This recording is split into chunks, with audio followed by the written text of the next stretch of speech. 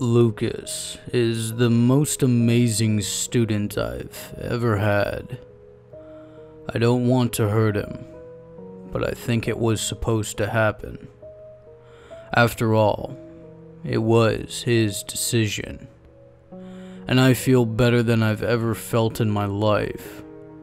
It sounds crazy, but something extraordinary happened between us this week. To fully explain, I suppose I need to tell you about myself. I haven't lived a happy life. I work at a fairly shitty preschool. It's probably not a good career fit for me. I'm not as peppy or caring as my coworkers, but I feel stuck, probably due to my self-diagnosed anxiety and depression. My life consists of work, home, couch, weed, alcohol, any drugs I can get my hands on, which is, unfortunately, not as many as I'd like. Sleeping at odd hours and repeating. Days blur together, and nothing really changes. Some days I feel like I'm holding back tears, and others, I just feel empty.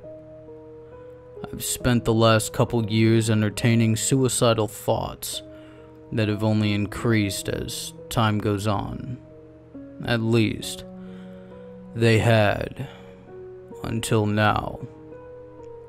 Lucas started in my classroom a week ago on Monday, July 9th. I was nervous, knowing that my comfortable, albeit exhausting, routine was about to be upheaved. The initial meeting with his father revealed that Lucas, born to abusive parents, had been recently adopted. His biological parents reportedly tied him up for hours at a time. When Child Protective Services removed him from their house, he was malnourished, developmentally delayed, and deeply traumatized. He couldn't even be touched without having a meltdown. The parents had a drug problem, supposedly. Good thing I never had kids. Some of us just aren't suited for it. Anyway, while I certainly want to be the best for any child in that situation, I didn't feel equipped to handle him. I had no idea what to expect, and braced myself for the worst. Monday, his first day, went okay. Luckily, he didn't have any major tantrums or outbursts like I feared. Instead, he acted like he couldn't hear me, seemed incapable of cleaning up after himself, and turned away whenever I tried to talk to him. He wouldn't say a word. Fine. I was too exhausted anyway. I let him do his own thing.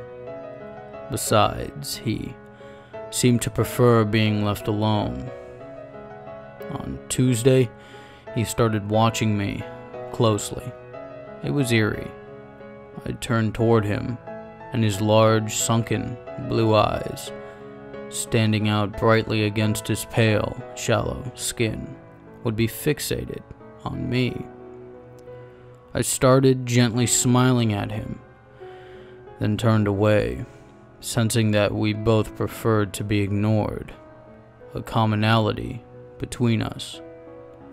I heard him speak for the first time on Wednesday. He tripped and fell on the playground, so I walked over to him. "You alright, buddy?" Once again, the deep stare, a stretch of silence, and then he spoke. "I think you're nice. I wish you weren't so sad." I tried to hide my surprise, both that he considered me nice when I had mostly ignored him, and also that he had such an intuitive grasp of my emotions. which I kept devastatingly private at all times. "I'm not sad today, Lucas. What makes you think that?" He stared at the sky this time, squinting up with a pained expression. He was shorter than all of the other 5-year-olds, awkwardly skinny, with protruding bones that created sharp angles over his body, sharp, with nearly translucent skin. Looking at him too long made me uncomfortable, but at the same time it was hard to tear my eyes away. "I can feel the sad in people. Don't tell, but I know you won't." He said it with a mixture of mumbling and whispering, but I knew I heard him right. Suddenly, he turned away with his awkward gait, seemingly off balance, with a slight limp. He didn't talk again for the rest of the day, but from then on, whenever our eyes met, he would gently smile back. The first instance happened on Thursday. God, my head was killing me that day. Sitting at my table while the kids played, head in my hands, struggling to keep my eyes open, gently rubbing my forehead, trying to fight the nausea and wishing I had something to ease the pain. I hadn't slept well the night before, just on and off here and there throughout the evening. That was the state I was in when Lucas walked up to me. Silently, our eyes met. The pain inside him was so deep, almost palpable. I was simultaneously terrified and intrigued. He gently placed his hand on mine.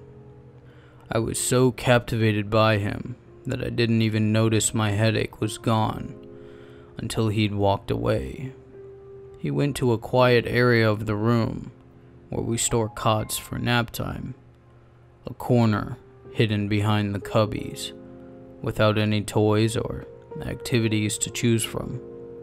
He sat down, laying his head in his hands. I could tell he was in pain. That evening, all I could think about was Lucas. Surely he couldn't have healed my headache. But how did it stop so suddenly? As soon as he touched me, I felt different, too. I went to sleep at a normal time and ate a semi-normal dinner. I attributed the change in routine to my preoccupation with this unusual occurrence. Lucas wasn't at school on Friday. I worried about him all weekend. It was a typical boring, empty weekend. I found myself sitting and wondering what to do, with this odd feeling that I should be doing something. I usually don't feel that way. He was back today, on Monday, eyes looking glossier than before, moving a bit slower. I was thrilled to see him, and had to practically hold myself back from hugging him. It was the strongest emotion I've felt in a while. "Lucas, I missed you on Friday. Are you feeling okay? Were you sick?" Why was I so worried about him? I don't tend to get emotionally attached to children in my class. He looked at me with worry in his eyes, whispering something unintelligible. "What did you say? Sorry, I couldn't hear you." I leaned down to get as close to him as possible. I never had such a strong desire to hear every single word out of a child's mouth.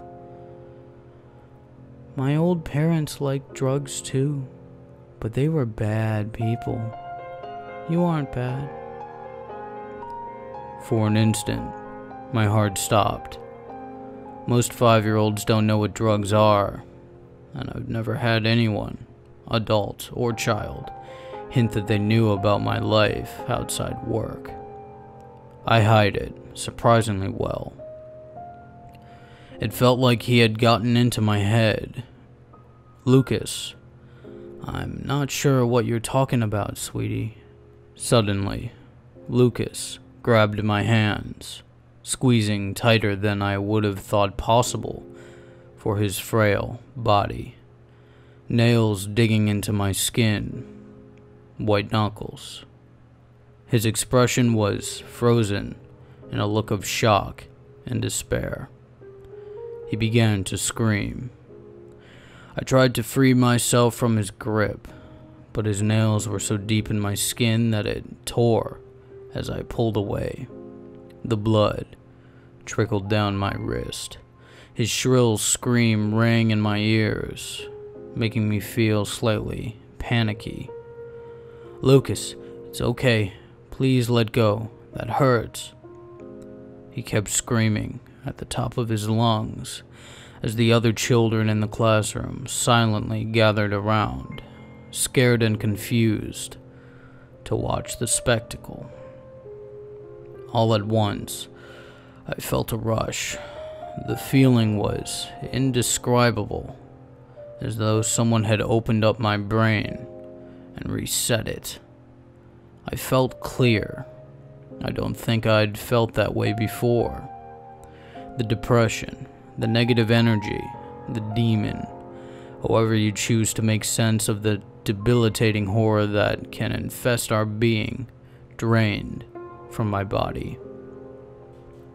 Lucas collapsed, sobbing on the floor, fetal position, rocking back and forth, inconsolable. Our assistant director rushed in after hearing the screams. She saw the blood and nail marks on my wrist, and immediately took Lucas up to the front to contact his parents. It all happened so fast, I didn't even get a chance to say goodbye. It's now Wednesday, July 28th. Today I found out that Lucas was found dead in his bedroom last night. He had somehow gotten into a gun case that his dad could have sworn was locked, and he shot himself. It's a story that is absolutely devastating to this town. It made national news. A 5-year-old child with such a horrific childhood killing himself with a gun. Such a tragedy. A preventable accident. But I know it wasn't an accident. That was supposed to be my death, my suicide. Lucas took my pain and saved my life. Part of me feels guilty, but I also realize he chose me. His small, weak body held an incredible power, and he knew my life was meant to be lived. And now, thanks to him, I know it too.